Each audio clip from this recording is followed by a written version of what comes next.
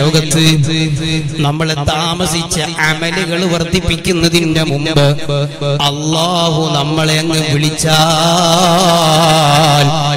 നാളെ ഈ പ്രവാസി ദുബായിൽ നിന്ന് കഫീൽ പുറത്താക്കി വരുന്ന വിഷമം അതെ ഇവന് സമ്പാദിക്കാൻ സമയമില്ല.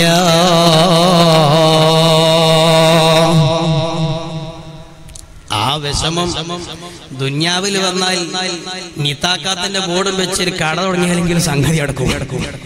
ദുബായിൽ നിത്താക്കാത്തിന്റെ പ്രശ്നം കൊണ്ട് അങ്ങ് ഒന്നായിട്ട് അങ്ങോട്ട് പുറത്താക്കി നോക്കുക. എന്നാൽ അപ്പൊരു വിഷമുണ്ടെങ്കിലും ഇവിടെ നിത്താക്കാത്തിന്റെ ബോർഡ്, നിത്താക്കാത്ത ചായക്കട എന്ന് വെച്ചാൽ ആ ദിവസത്തെ ചെലവെങ്കിലും കിട്ടും.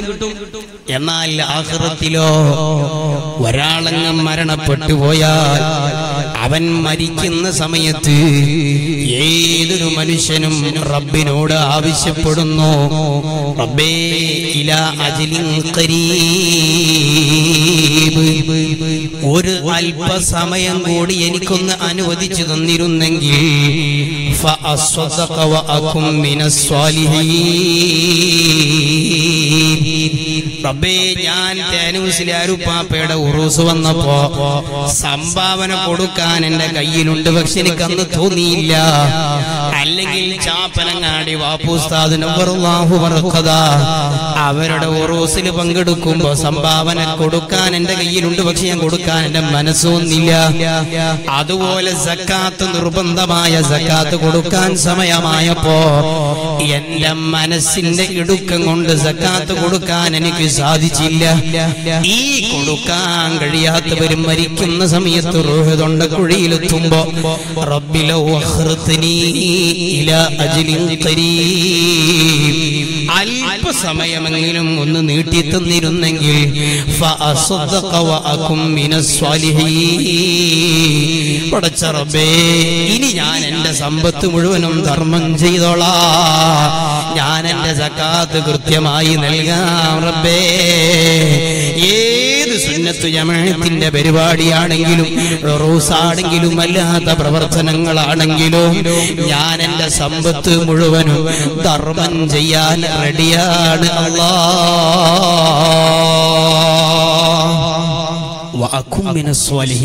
ഞാൻ നല്ല ജമാഅത്തിൽ പങ്കെടുത്തോളാം റബ്ബേ, ഞാൻ എല്ലാ നല്ല പരിപാടിക്കും പോയി പങ്കെടുത്തോളാം. ആ സമയത്ത് അമലില്ലാത്തവരൊക്കെ ചോദിക്കും റബ്ബിനോട്. അപ്പൊ റബ്ബ് പറയുന്ന മറുപടി എന്താണ്? വലൻ യുഅഖിറല്ലാഹു നഫ്സൻ ഇദാ ജാഅ അജലുഹാ. എടോ, ഏതൊരു മനുഷ്യനും ഒരു ഫിക്സ്ഡ് ഡേറ്റ് ഉണ്ട്. ആ ഫിക്സ്ഡ് ഡേറ്റ് അങ്ങ് കഴിഞ്ഞാൽ വലൻ യുഅഖിറല്ലാഹു നഫ്സൻ, ഒരാൾക്കും അല്ലാഹു തആല പോസ്റ്റ്പോൺ ചെയ്യൂല, നീട്ടിക്കൊടുക്കൂല. ആ സ്പോട്ടിൽ അങ്ങ് മരിക്കണം. ആ മരണത്തോടുകൂടെ ജീവിതം അവസാനിച്ചിരുന്നുവെങ്കിൽ എത്ര നന്നായിരുന്നു. യാ ലൈതഹാ അൽ ഖാദിയ, ആ മരണത്തോടുകൂടെ എല്ലാം തീർന്നിരുന്നുവെങ്കിൽ എത്ര നന്നായിരുന്നു. നോക്കൂ നിങ്ങൾ, ഈ മരണത്തോടുകൂടെ അവസാനിക്കുന്ന ലോകമാണോ ഇത്? ഒരു പാരത്രിക ലോകം വിശ്വസിക്കുന്നവരല്ലേ മുസ്ലിമീങ്ങളായ നമ്മൾ. ഇനി അങ്ങനെ ഒരു ലോകം ഇല്ലാന്ന് നിരീശ്വരവാദികൾ അല്ലെങ്കിൽ ഈ പാരത്രിക ഒരു പുനർജീവിതത്തെ കുറിച്ച് വിശ്വാസമില്ലാത്ത ആളുകൾ, അവരോട് നമ്മൾ ഏറ്റുമുട്ടുമ്പോ ഖുർആനും ഹദീസും ഓതിയിട്ടൊന്നും കാര്യമില്ല. ഒരു ബുദ്ധിയുള്ള മനുഷ്യൻ ചിന്തിച്ചാൽ അയാൾക്ക് കിട്ടുന്ന റിസൾട്ട് പരലോകം ഉണ്ടാവട്ടെ ഉണ്ടാകാതിരിക്കട്ടെ ഉറപ്പില്ലെങ്കിലും അയാള് സൽക്കർമ്മം ചെയ്തിട്ടേ ജീവിക്കാൻ പാടുള്ളൂ. എന്തേ കാരണം? എന്തേ അതിന് കാരണം? ഈ പരലോകം ഇല്ല എന്ന് പറയുന്നവർക്കുള്ള തെളിവെന്താ? പ്രത്യേകിച്ച് തെളിവൊന്നുമില്ല. ഞാൻ മരിച്ചു പോകണ പോലൊന്നും കാണുന്നില്ല എന്നുള്ളതാണ്. അപ്പൊ ഒരു 50% അവരുടെ വാദത്തിന് വേണ്ടി പാരത്രിക ലോകം ഇല്ലാന്ന് നമ്മൾ സങ്കല്പിക്കാം. ഒരു 50% ഉണ്ട് എന്ന് വെക്കുക. അങ്ങനെ 50 പാലട്ടാൽ അങ്ങോട്ടും ഇങ്ങോട്ടും പോകാൻ പറ്റുന്നല്ലോ. അല്ലാതെ അവരുടെ കാടടക്കി അങ്ങോട്ട് അടക്കാൻ പറ്റൂല. നമുക്ക് വേണമെങ്കിൽ ഒരു ചാൻസ്. നിങ്ങളൊരു 50% നിങ്ങളുടെ ഭാഗത്തേക്കും ഒരു 50% ഉണ്ട് എന്നുള്ള ഭാഗത്തേക്കും വെക്കുക. ഇനി അഥവാ ഇല്ലാന്ന് വെക്കുക. നിങ്ങളുടെ 50% വെച്ചുകൊണ്ട് നാളെ മരിച്ചു പോയതിനു ശേഷം അങ്ങനെ ഒരു ജീവിതം ഇല്ലാന്ന് വെക്കുക. എന്നാൽ വ്യഭിചരിക്കാൻ പാടില്ല എന്ന് ഇസ്ലാം പഠിപ്പിച്ചതിനനുസരിച്ച് നടന്നാൽ ആഖിറത്തിൽ കൂലിയൊന്നും ഇല്ലാന്ന് വെക്കുക, ആഖിറ ഇല്ലാന്ന് വെക്കുക. എന്നാൽ നമുക്ക് വല്ല നഷ്ടമുണ്ടോ? വ്യഭിചരിച്ചിട്ടില്ലെങ്കിൽ ദുന്യാവെന്ന് കിട്ടുന്ന ഗുണം എന്താ? എയ്ഡ്സ് ഉണ്ടാകൂല, ശാരീരികമായ ബുദ്ധിമുട്ടുകൾ ഉണ്ടാകൂല, കള്ളു കുടിക്കാൻ പാടില്ല എന്ന് ഇസ്ലാം പറഞ്ഞു. ആയിക്കോട്ടെ, ഇസ്ലാമിന്റെ എതിരാളികൾ പാരത്രികം വിശ്വസിക്കാത്തവരോട് നമുക്ക് പറയാനുള്ളത്, എടോ, അഥവാ എന്റെ 50% നിന്റെ 50% വെച്ച് പാരത്രിക ലോകം ഇല്ല എന്ന് തന്നെ വെച്ചാൽ തന്നെ നീ കള്ളു കുടിക്കാതിരുന്നാൽ നിന്റെ കരളിന് രോഗം വരൂല, നിന്റെ ആയുസ് കുറയൂല, നിന്റെ ശരീരത്തിന് രോഗം വരൂല.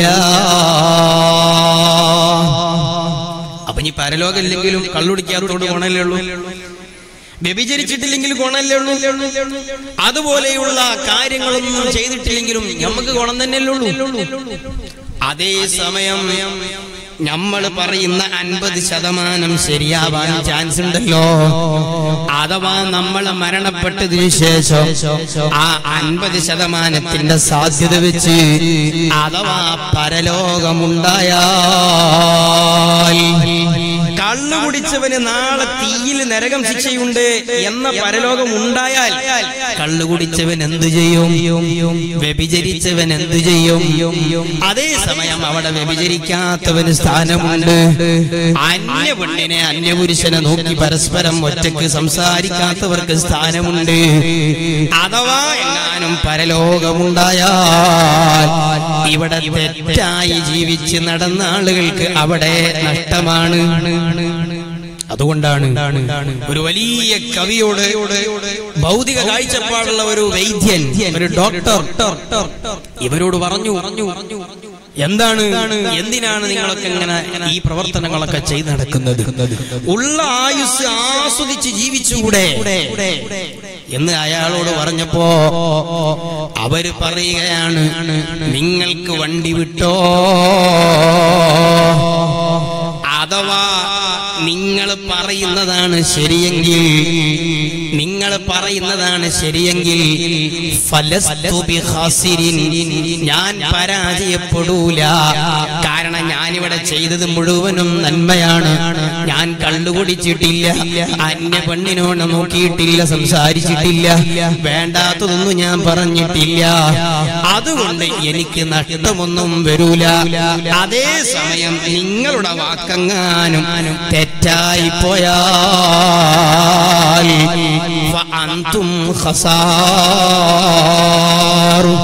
നിങ്ങളാണ് പഴിച്ചു പോയതെങ്കിലോ നാളെ ചെല്ലുമ്പോൾ നിങ്ങളെ ഭാഗത്തിന് എതിരെ പരലോകം ഉണ്ടായി നോക്കുക.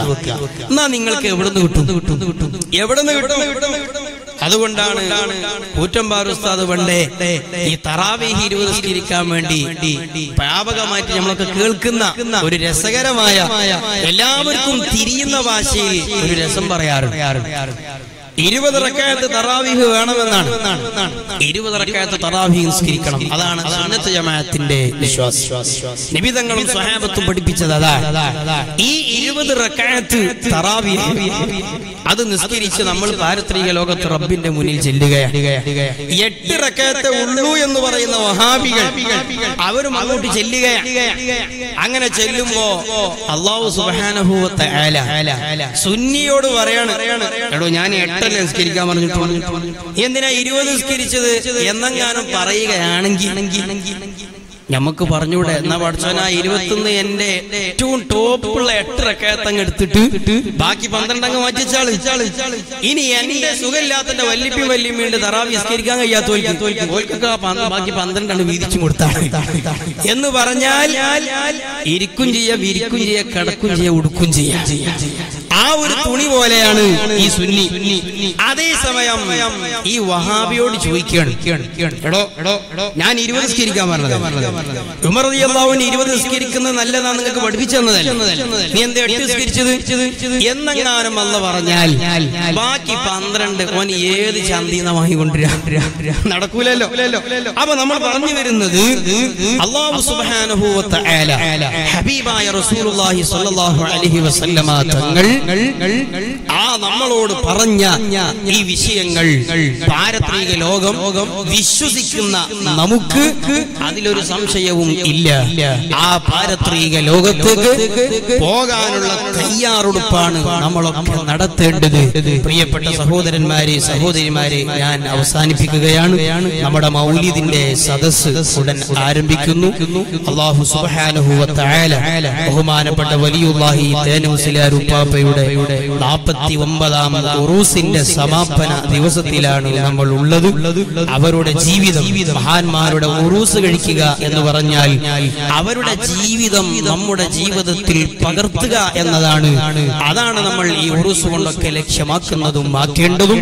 പ്രിയപ്പെട്ട സഹോദരന്മാരെ, സഹോദരിമാരെ, സ്മാർട്ട് പാരന്റിംഗ്, ഉമ്മയും ഒരു ഉപ്പയും ഒരു കുടുംബ ജീവിതം എങ്ങനെ നയിക്കണം എന്ന് വളരെ വ്യക്തമായി പറഞ്ഞു. അതിന് പുറമെ മഹാനായ ഇമാമുൽ ഗസാലി റഹിമഹുല്ലാഹ് മഹാനവറുകളുടെ വളരെ വലിയ പ്രധാനപ്പെട്ട കിതാബാണ് ഇഹ്യാ ഉലൂമുദ്ദീൻ. ആ ഇഹ്യാ ഉലൂമുദ്ദീന്റെ പരിഭാഷ പല പണ്ഡിതന്മാരും ഇറക്കിയത് നമുക്ക് കാണാൻ കഴിയും. അപ്പൊ അതെങ്കിലും നമ്മളൊക്കെ ഒന്ന് വായിക്കണം. നമ്മുടെ വീടുകളിൽ ആ ഇഹ്യാ ഉലൂമുദ്ദീൻ, എനിക്കതൊന്നും, ഞാൻ നാടനായതുകൊണ്ട് എനിക്ക് വിവരമില്ലാത്തത് കൊണ്ട് അതൊന്നും കിട്ടിയിട്ടില്ല എന്ന് ആരും പറയാൻ പാടില്ല. അതിന്റെ നല്ല പരിഭാഷകൾ ഇന്ന് നമുക്ക് വിപണിയിൽ കിട്ടും. അത് വാങ്ങിയിട്ട് നിങ്ങൾ പഠിക്കണം. പരിഭാഷ മുഴുവനും നല്ലതാണ് എന്നതല്ല ഈ പറഞ്ഞതിന്റെ അർത്ഥം. ഖുർആനിന്റെ പ്രധാനപ്പെട്ട പരിഭാഷ അത് നിങ്ങൾ ആരും എടുത്ത് വായിക്കൊന്നും ചെയ്യരുത്. അതേസമയം ഇത് വായിക്കാം എന്ന് ഉസ്താദുമാരിൽ നിന്ന് കേട്ടിട്ടുണ്ട്. അത് ഞാൻ പറയാൻ കാരണം ഈ ഉറൂസുമായി നല്ല ബന്ധമുണ്ട്. ഒരു രക്ഷിതാവ്, ഒരു ഉമ്മ, ഒരു വാപ്പ അത് നിർബന്ധമായും വായിക്കണം. ഒരു ദിവസം പരമാവധി കഴിയെങ്കിൽ ഒരു പേജ് മക്കളെയൊക്കെ ഒന്ന് വായിച്ച് കേൾപ്പിച്ചാൽ വലിയ ഉപകാരമാണ്. ഈ ഇഹ്യാ ഉലൂമുദ്ദീൻ എന്ന കിതാബിന്റെ മഹത്വം അറിയാൻ ബഹുമാനപ്പെട്ട തേനൂസിലാർ ഉപ്പാപ്പൻ അവർ അവരുടെ ജീവിതത്തിൽ ഏത് സമയവും കൊണ്ടു നടക്കുന്ന ഒരു കിതാബായിരുന്നു ഗസാലി ഇമാമിന്റെ ഇഹ്യാ ഉലൂമുദ്ദീൻ. ആ മുത്തലിമികളൊക്കെ ഉള്ളിൽ കയറിക്കോട്ടെ. കുറച്ചാളുകൾ ഇങ്ങനെ ബാക്കിലേക്കാണ് പോയാലേ മുത്തലിമികളൊക്കെ മുന്നിലിരുന്നു. മുത്തലിമികളല്ലാത്തവരെ തള്ളല്ല, കുറച്ചുകൂടെ ബാക്കിലേക്ക് പോയാൽ നമ്മുടെ സദസ്സിന് ഒരു ഭംഗിയാണ്. മുത്തലിമിങ്ങൾ എല്ലാവരും ഉള്ളിലേക്ക് കയറിയിരിക്കും, മുന്നിലേക്ക് കയറിയിരിക്കും. സയ്യിദ് അവറുകളൊക്കെ എത്തിയിട്ടുണ്ട്. നമ്മുടെ മൗലിദ് ആരംഭിക്കുകയാണ്. തങ്ങൾ ഇങ്ങോട്ട് വന്നാൽ ഞാൻ നിർത്തും. പ്രിയപ്പെട്ട സഹോദരന്മാരെ, അപ്പൊ ഇഹ്യാ ഉലൂമുദ്ദീൻ വളരെ പ്രധാനപ്പെട്ട കിതാബാണ്. മഹാനായ ഉപ്പാപ്പ ഏത് സമയവും ഈ ഇഹ്യ കൊണ്ട് നടക്കുന്ന ഒരു ശൈലി അവിടത്തെ പേരമക്കളും അതുപോലെ അവരെ കുറിച്ച് എഴുതിയ പുസ്തകങ്ങളിലൊക്കെ നമുക്ക് കാണാൻ കഴിയും. മുന്നോട്ട്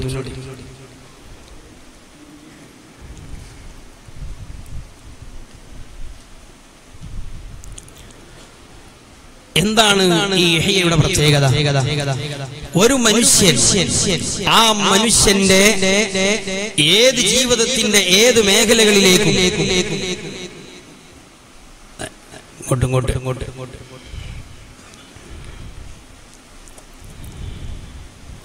ഈ പീഠങ്ങെടുക്കുമ്പോ കുറച്ചുകൂടി ശരിയാവും. ബഹുമാനപ്പെട്ട സയ്യിദ് അവറുകൾ നമ്മുടെ സദസ്സിലേക്ക് കടന്നു വരുന്നുണ്ട്.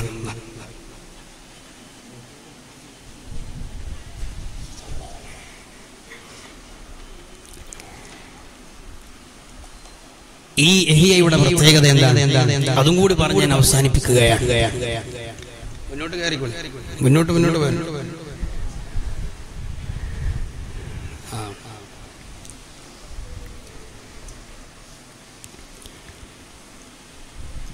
മഹാനായ ഇമാം അൽ-ഗസാലി റഹിമഹുല്ലാഹ് അവരുടെ ഇഹിയെ കുറിച്ച് പറഞ്ഞത്, ഗസാലി ഇമാമെങ്ങാനും ഒരു നബിയായിരുന്നെങ്കിൽ എന്ന് പറഞ്ഞാൽ ഇനി റസൂലുള്ളാഹിക്ക് ശേഷം ഒരു നബി ഇല്ല എന്ന് വിശ്വസിക്കുന്നവരാണല്ലോ നമ്മൾ ഉറപ്പിക്കുന്നവരാണ്. ഗസാലി ഇമാമെങ്ങാനും നബിയായിരുന്നെങ്കിൽ ഈ ഇഹിയ മഹാനവറുകളുടെ മുഅ്ജിസത്താകുമായിരുന്നു എന്ന് മഹാന്മാരായ പണ്ഡിതന്മാർ പറഞ്ഞിട്ടുണ്ട്. ഈ ഇഹിയയെ കുറിച്ച് കരിച്ചു കളയണം എന്ന് അന്നത്തെ ഒരു മൂല്യര് പ്രസംഗിച്ചു. അല്ലെങ്കിൽ അങ്ങനെ തന്നെയാണ്. ഉയർച്ച കാണുമ്പോൾ ഏറ്റവും കൂടുതൽ പ്രയാസം പണ്ഡിതന്മാർക്ക് തന്നെയാണ് എന്ന് ഹബീബായ റസൂലുള്ളാഹി സ്വല്ലല്ലാഹു അലൈഹി വസല്ലം തങ്ങൾ പഠിപ്പിച്ചതാണ്. അപ്പൊ ഗസാലി ഇമാമിന്റെ ഈ ഇഹിയ അതിനെ കരിച്ചു കളയണമെന്ന് ഒരു മൂല്യാര് പ്രസംഗിച്ചു. ആ മൂല്യാര് രാഷ്ട്രീയ ഭരണാധികാരിയെ ചെന്ന് വിഷയം ധരിപ്പിച്ചു. ഏത് വിഷയവും അങ്ങനെയാണ്. ഒരാളെ താഴ്ത്തണമെങ്കിൽ ഭരണത്തെ സ്വാധീനിക്കണം. അത് എന്നും അങ്ങനെയാണ്. അപ്പൊ ഈ ഭരണാധികാരിയെ ചെന്നിട്ട് അതിന്റെ പ്രശ്നങ്ങളൊക്കെ പറഞ്ഞ് ഈ ഇഹിയെ കരിക്കാൻ വേണ്ടി പറഞ്ഞു. അങ്ങനെ ഈ ഭരണാധികാരി അവരുടെ സ്ഥാപനം പൂട്ടി. അപ്പോൾ ചോദിച്ചു, എന്തിനാണ് ഇത് കരിക്കുന്നത്? ഇത് കരിക്കാൻ വേണ്ടി ആവശ്യപ്പെട്ടു. ഗസാലി ഇമാമിന്റെ ഇഹിയ ഉലൂം ഇതിനെ കരിക്കാൻ വേണ്ടി ആവശ്യപ്പെട്ടു. അന്ന് രാത്രി തന്നെ ഈ കരിക്കാൻ വേണ്ടി ഭരണാധികാരിയോട് പറഞ്ഞ ഈ മനുഷ്യൻ അന്ന് രാത്രി തന്നെ ഒരു സ്വപ്നം കാണുകയാണ്. എന്താണ് സ്വപ്നത്തിൽ കാണുന്നത്? ഹബീബായ റസൂലുള്ളാഹി സ്വല്ലല്ലാഹു അലൈഹി വസല്ലമ തങ്ങൾ ഈ കരിക്കാൻ ഭരണാധികാരിയോട് ആവശ്യപ്പെട്ട ഇദ്ദേഹം ഉറങ്ങുമ്പോ ഹബീബായ നബി തങ്ങൾ സ്വപ്നത്തിൽ വന്നിട്ട് സിദ്ദീഖ് റളിയല്ലാഹു അൻഹു ഉണ്ട്, അപ്പുറത്ത് ഉമർ ഇബ്നുൽ ഖത്താബ് തങ്ങളുണ്ട്. അങ്ങനെ പല സ്വഹാബത്തിനെയും കാണുന്ന കൂട്ടത്തിൽ നബി തങ്ങളോട് മുഖാമുഖം നിൽക്കുന്നു. ഞാൻ കരിക്കാൻ പറഞ്ഞ ഈ ഉലൂമുദ്ദീന്റെ രചയിതാവ് ഗസാലി ഇമാം എന്നെ ചൂണ്ടിയിട്ട് ഹബീബായ നബി തങ്ങളോട് പറഞ്ഞു, നബിയേ, എന്റെ ഇഹിയ കരിക്കാൻ പറഞ്ഞവരാ, എന്റെ ഇഹിയ കരിക്കാൻ പറഞ്ഞ ആളാണ്, അതുകൊണ്ട് എനിക്ക് അതിന് ശിക്ഷിക്കണം എന്ന് നബി തങ്ങളോട് പറഞ്ഞപ്പോ ഗസാലി ഇമാമിനോട് ഇഹിയ കാണിച്ചു തരാൻ റസൂലുള്ളാഹി ആവശ്യപ്പെട്ടു. ഇഹിയ നോക്കിയിട്ട് റസൂലുള്ളാഹി സ്വല്ലല്ലാഹു അലൈഹി വസല്ലം തങ്ങൾ പറഞ്ഞു, ഞാൻ പറഞ്ഞ വിഷയങ്ങൾ മാത്രമേ ഇഹിയയിലുള്ളൂ, ഞാൻ പറയാത്തൊരു വിഷയവും ഇഹിയയിലില്ല. സിദ്ദീഖ് തങ്ങൾക്ക് കാണിച്ചു കൊടുത്തു, ഉമർ തങ്ങൾക്ക് കാണിച്ചു കൊടുത്തു. എല്ലാവരും ആ ഇഹിയ ഉലൂമുദ്ദീനെ സമ്മതിക്കുകയാണ്. അപ്പോൾ സലീമ പറഞ്ഞു, എനിക്ക് ഇതിന് പകരം ചെയ്യണം നബിയേ. അങ്ങനെ ആരോ വന്നിട്ട് ഈ കരിക്കാൻ പറഞ്ഞ ആളെ ഉറക്കത്തിൽ പൊതിരെ തല്ലുകയാ. അയാൾ എഴുന്നേറ്റ് നോക്കുമ്പോ സുബ്ഹാനല്ലാഹ് പുറത്ത് നല്ല അടിയുടെ പാട് കാണുകയാണ്. ഉടനെ തന്നെ അയാൾ ഭരണാധികാരിയോട് ചെന്ന് പറഞ്ഞു, ഇഹിയ ഉലൂമുദ്ദീൻ കരിച്ചു കളയല്ല, കാരണം ഞാൻ ഹബീബായ നബി തങ്ങളെ കണ്ടു, ഇഹിയ ഉലൂമുദ്ദീന്റെ പ്രത്യേകത എനിക്ക് ബോധ്യപ്പെട്ടു, ഗസാലി ഇമാമിന്റെ സ്ഥാനം എനിക്ക് ബോധ്യപ്പെട്ടു, അതുകൊണ്ട് അതിനെ പരിക്കേൽപ്പിക്കല്ല. ഉലൂമുദ്ദീനാണ് ബഹുമാനപ്പെട്ട തേനൂസുലിയാർ ഉപ്പാപ്പ നവ്വറല്ലാഹു മർഖദ. ഇപ്പൊ മനസ്സിലായി അവരെന്തുകൊണ്ടാണ് അത് ലാസിമാക്കിയത്. അത് പഠിച്ചാൽ ഏതൊരു മനുഷ്യനും അവന്റെ സംസ്കാരം, ജീവിതം നന്നാവും. അതുകൊണ്ട് നമ്മുടെ കുടുംബ ജീവിതം നന്നാക്കാൻ, സ്മാർട്ടായ പാരന്റിംഗ് ഉണ്ടാവാൻ ആ ഒരു പുസ്തകം, അതിന്റെ പരിഭാഷ, അത് നല്ല പരിഭാഷ ഉണ്ട്, അത് വായിച്ച് നമ്മളൊക്കെ പഠിക്കണം. അല്ലാഹു സുബ്ഹാനഹു വ തആല വലിയുല്ലാഹി തആനുസ്ലിയാർ ഉപ്പാപ്പയുടെ ആ ഒരു ജീവിതം, ഇഹിയോടുള്ള ബന്ധം, അത് നമ്മളും പുലർത്താൻ ഈ ഒരു നമുക്ക് അതിന് ഭാഗ്യം നൽകുമാറാവട്ടെ എന്ന് മാത്രം പറഞ്ഞു ഇൻഷാ അല്ലാഹ് നമ്മുടെ മൗലിദ് മജ്ലിസും ഖുത്ബുൽ ഖുർആനും ദുആ മജ്ലിസും ഒക്കെ ആരംഭിക്കുകയാണ്. അല്ലാഹു സുബ്ഹാനഹു വ തആല ഇവിടെ ഒരുമിച്ച് കൂടിയ എല്ലാവർക്കും അർഹമായ പ്രതിഫലം നൽകുമാറാവട്ടെ. ബഹുമാനപ്പെട്ട സയ്യിദ് അവர்கள் ഇവിടെ എത്തിയിട്ടുണ്ട്. അല്ലാഹു ആഫിയത്തുള്ള ദീർഘായുസ്സ് നൽകുമാറാവട്ടെ. എല്ലാവരുടെ കുടുംബത്തിലും ജീവിതത്തിലും ജോലിയിലും എല്ലാ മേഖലകളിലും അല്ലാഹു ബറക്കത്ത് നൽകുമാറാവട്ടെ. മുതഅല്ലിമീങ്ങൾക്കൊക്കെ നാഫിയായ ഇൽമിനെ അല്ലാഹു വർദ്ധിപ്പിച്ചു തരുമാറാവട്ടെ. വആഖിറു ദഅവാനാ അൽഹംദുലില്ലാഹി റബ്ബിൽ ആലമീൻ. അസ്സലാമു അലൈക്കും.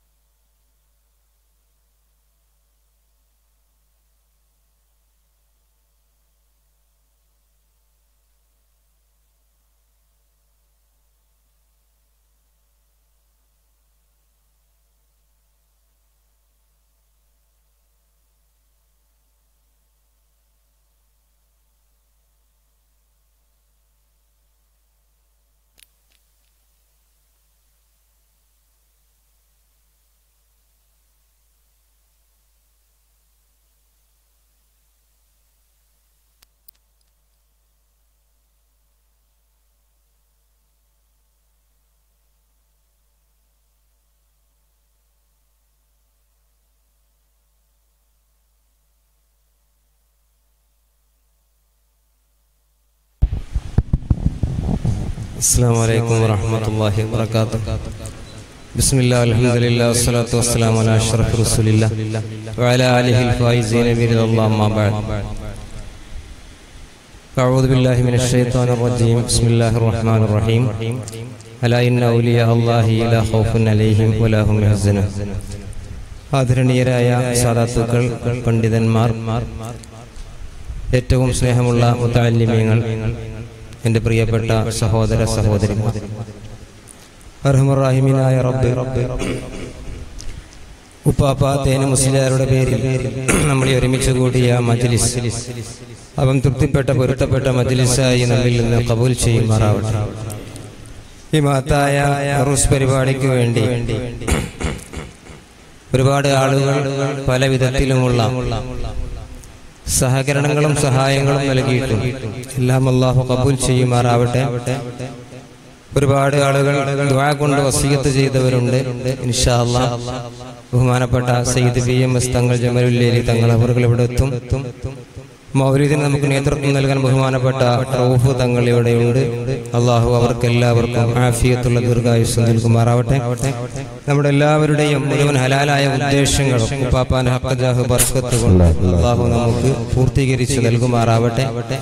നമുക്ക് എല്ലാവർക്കും ഈ മജ്ലിസ് നമ്മൾ ആഖിബത്ത് നന്നായി മരിക്കാനുള്ള ഒരു മജ്ലിസായി അല്ലാഹു നമ്മിൽ നിന്ന് കബൂലാക്കുമാറാവട്ടെ. ഈ മജ്ലിസിലുള്ള മുതഅല്ലിമീങ്ങൾ എല്ലാവർക്കും അല്ലാഹു നാഫിയ ഇൽമ് പ്രദാനം ചെയ്യുമാറാവട്ടെ.